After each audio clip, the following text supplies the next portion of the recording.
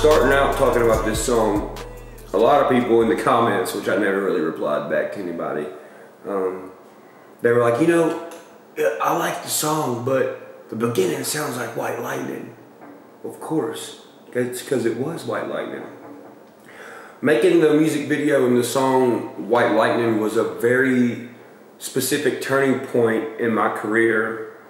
And if you notice the poem that I wrote in the beginning, it kind of goes along with, or if not perfectly goes along with, the Mud to Gold, which was another significant point in my life where my career changed a lot.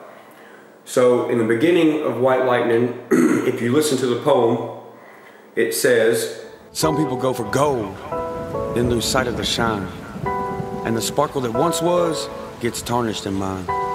They forget what they was after they fall off the track, and their vision that was vivid gets lost in pitch black.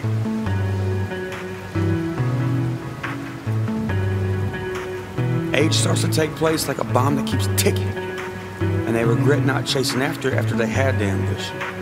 The ambition fades away like a red on a rose, and the regret sucks the life from everybody, I suppose. But my rose ain't red, it won't die but ain't fake. But when I die, I'll drown myself in these lyrics I speak. So we added that to the beginning because it was significant. White. Just like this song is significant. And then when the song starts, the beat changes. And then it says, like mud to gold, mine's in this soul. And I bring that soul, and I will never get old. I'm turning mud into gold. The reason I wrote that is because I've come to a point of self-realization in my career. There have been plenty of times where I'm like, you know, I better keep working, I better keep working. And you should always keep working. You know, you should always keep putting out good stuff. You should always keep grinding. But I truly do believe that I'm at a point in my career, based off looking at other careers and studying other careers, that I know people are always like, oh, well, country rap ain't popular, so it doesn't really matter. Well, neither was any other genre of music when it started. Neither was rock and roll. Neither was country, neither was rap, neither was punk rock. At the beginning of every genre of music, people were always saying, oh, it's never gonna work, this ain't gonna be nothing. That's just what they say in the beginning. But when you look at each of these genres of music, what t-shirts last the longest? What music lasts the longest? It's always a select few of the first initial people in that specific lane of music that stuck out. And this is not me being egotistical, this is not me being braggadocious, it's just facts. And it took me a long time to even admit this, but I'm one of those people for this lane of music.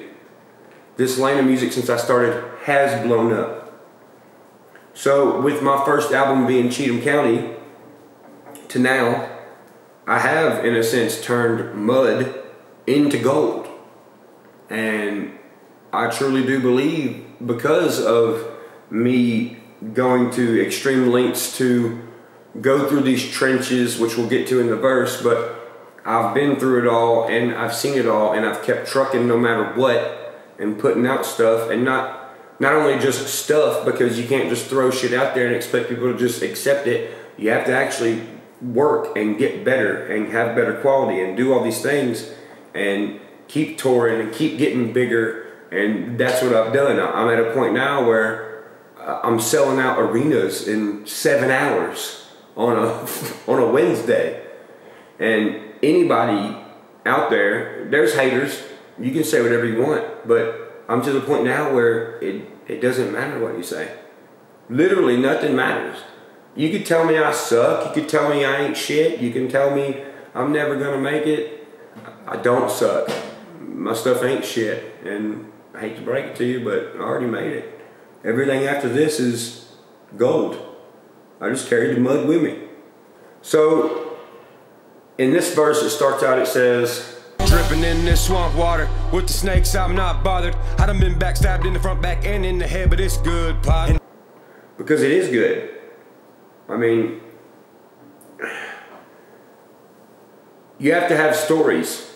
And to have stories, you got to make a mark, or have marks been made on you, which is backstabbing, which is, you know, meeting these people as a young artist. You meet all these motherfuckers who want to tell you anything to grab a hold of what you're doing.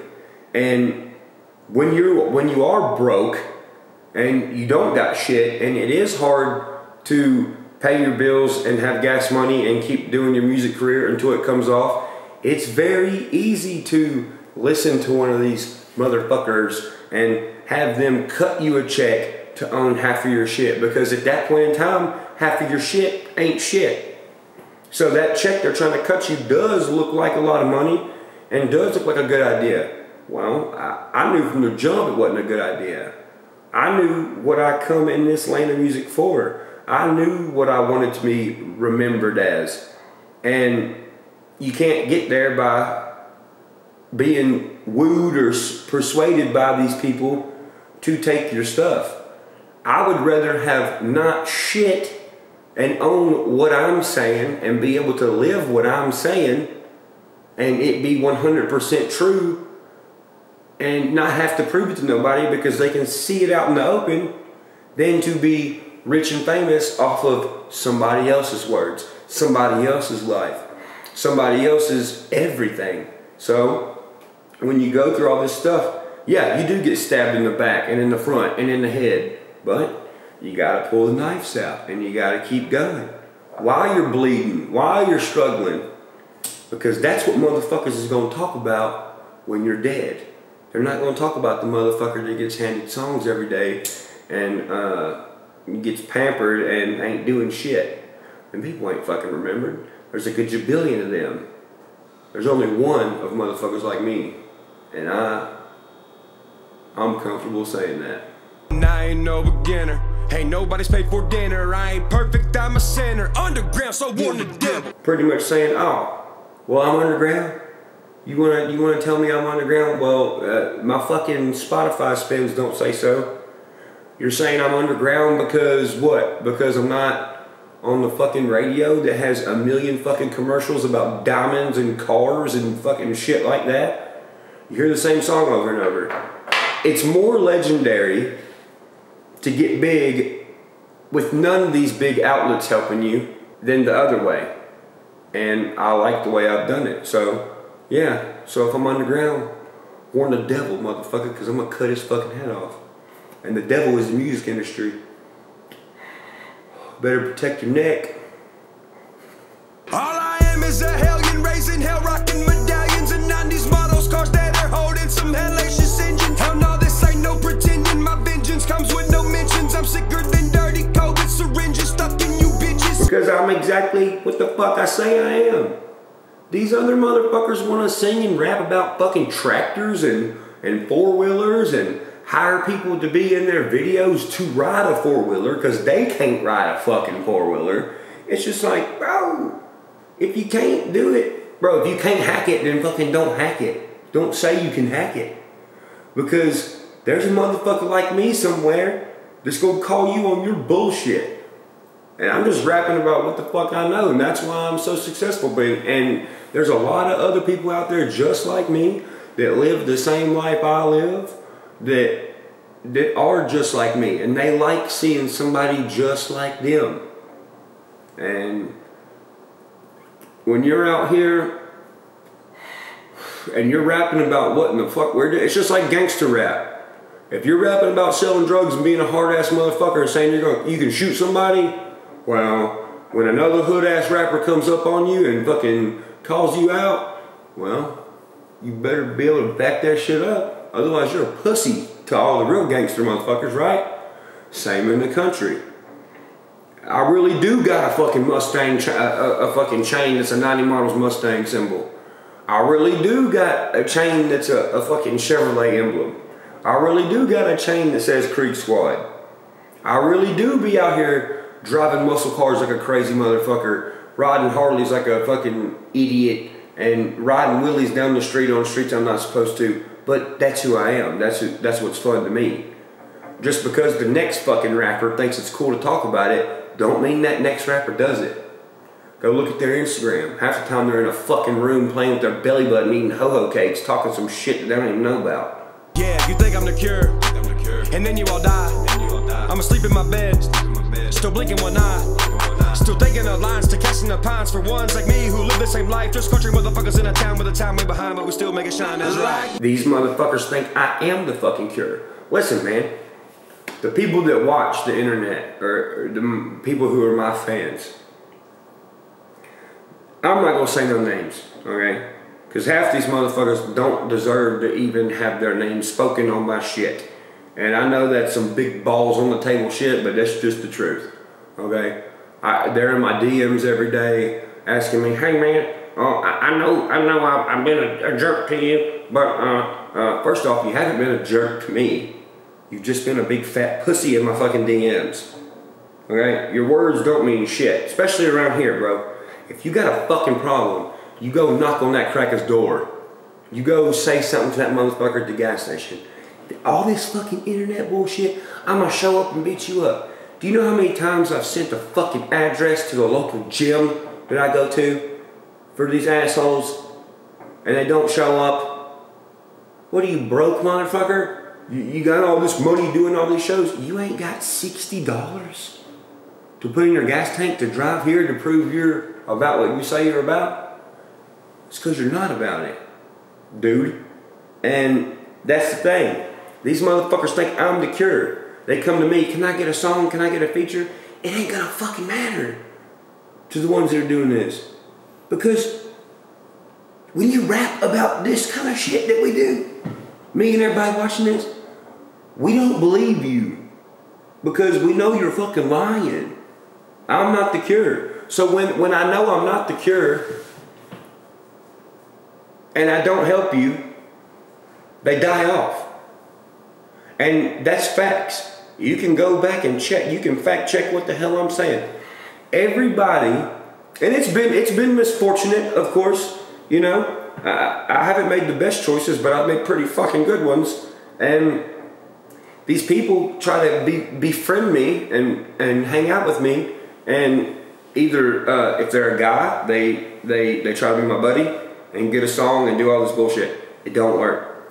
I can't help you with that. I'm not your cure. If you can't carry yourself, you're gonna die. If you're a female artist and you date me and we do a song and the motherfucker blows up and then you jump ship because of some weird shit and the whole thing ended up being this ploy for you to get more fans, that's not gonna work either. It just ain't gonna work, man, because I'm just in a weird position to where people know I ain't faking it. And people know that I'm the fucking real deal. Because I show that I'm the real deal. In my daily life, in my public life, in every fucking where. And these other people can't do the same. So when you fuck me over, they don't fuck with you no more. They don't even think about you. You're a fucking thought that somebody forgot. Millionaires don't understand, these label owners don't fucking get it. If I sign to slavery, I'll be shoved up and dust collected for fucking ages. Simply because that's true, man. That's true. These motherfuckers don't, they just gonna attach to as many young motherfuckers as they can and make them not wealthy millionaires off themselves so they can stay wealthy millionaires from not off themselves. Ain't that some fucking shit? That's just how it goes. That's what that line's about. You can't see no vision. Your mind is not connected. You've been blinded by Ferraris, parties, and code-based ass records. Everything is, everything is hit up. They all follow the same blueprint, dude.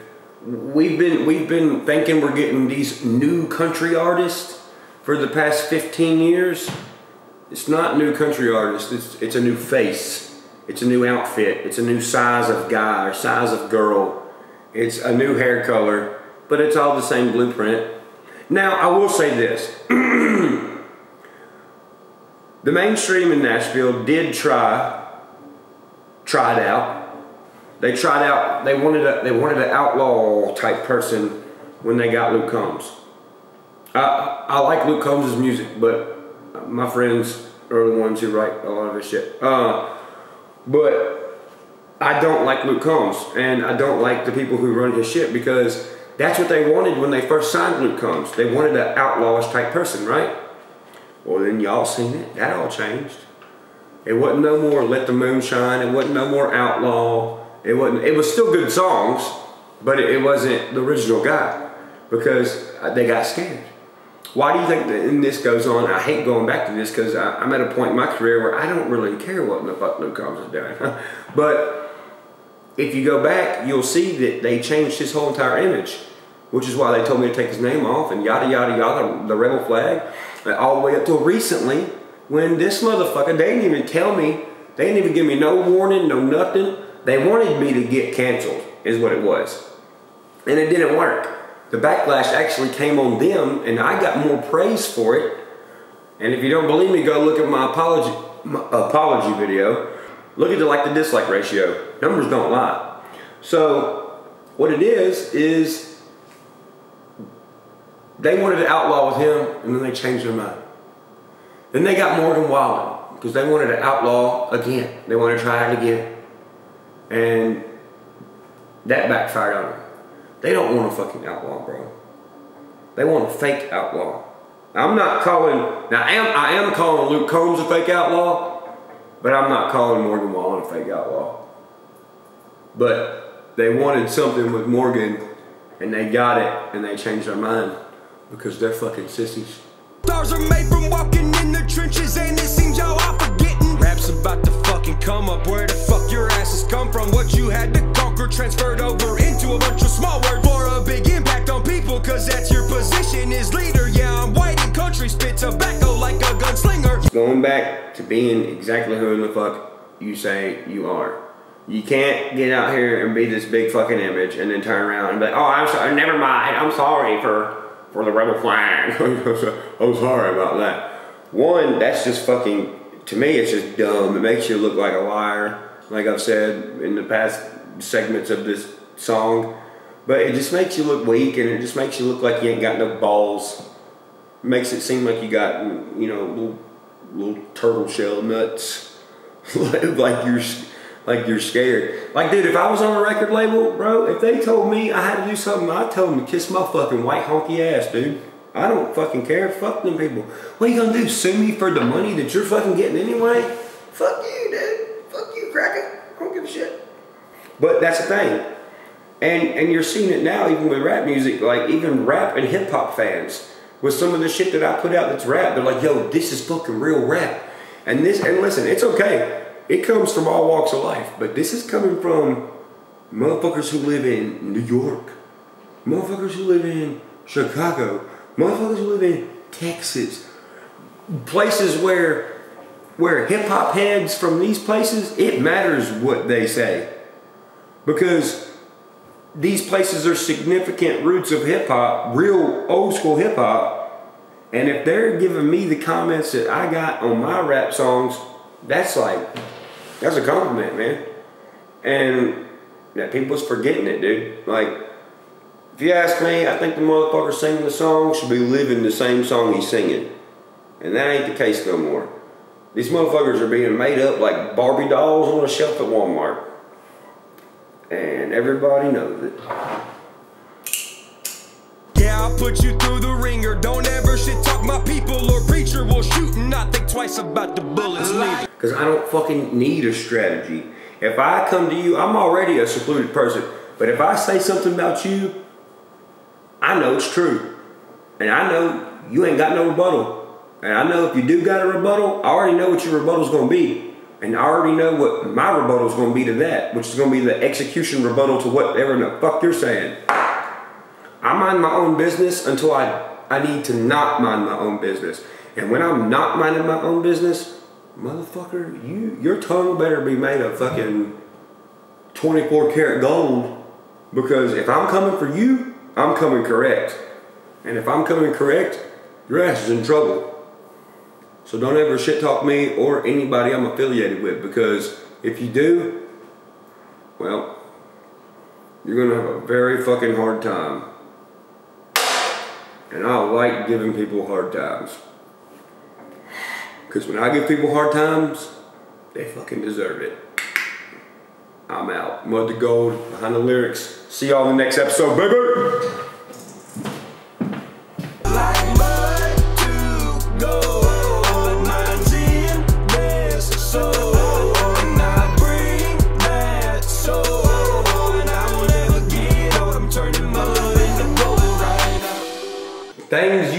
know about the Mud to Gold music video? Well, I'll tell you this, motherfucker, it was freezing balls that day. Yo, that water was so cold, bro. My Audi turned into an innie, if you know what I'm saying. It was that fucking cold. Bro, I went to go change clothes and I was like, yo, I got a baby dick, bro. It was cold as fuck outside. It was like in the 40s.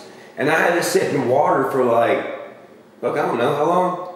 30 minutes. 30 minutes? Like, it was fucking bad. And I drove home like that. Not to mention, check this out. The video, it looks like it's in this nice little staged forest place with all this beautiful moss. You wanna know some crazy shit? That was in the front yard of a fucking junky ass rundown house that I fucking bought to renovate. I just was high one day and I was like, yo, look at this front yard. This shit look majestic as fuck. It's got trees like a meadow. I feel like Disney characters is finna pop out and be like, hello, it's a beautiful day outside. And I was like, we gotta put a tub right here, bro. I don't know why, I just wanted to put a tub right there and paint my face gold and be like, Mud to Gold, bitches. And that's exactly what we did. Was there any meaning behind the tub? In a sense, yeah. What was it? You put me on the spot. Pretty much like the significance behind the tub was supposed to be like where it was placed at. It was placed in the middle of the woods, which is where I'm from. And when you take a bath, you wash off the dirt. And if you look on my first album of Cheatham County, my face is covered in mud. And Cheatham County is where I was raised, which is what I'm talking about in the middle of the woods in Cheatham County. That's where I'm from. So being in a tub signifies, you know, washing yourself off from what you are, and then underneath it being, for me, being gold now. Ironically, I have a gold record now, and you know, I legit have turned mud into gold. So that was the significance behind the tub. Plus, it was a pretty badass tub, I ain't gonna lie. Alright, I'll see you guys later. Do me a favor and get in the comments one of these pussy ass fake country rappers. Tell them I said, shut the fuck up. Alright, I love y'all. Bye.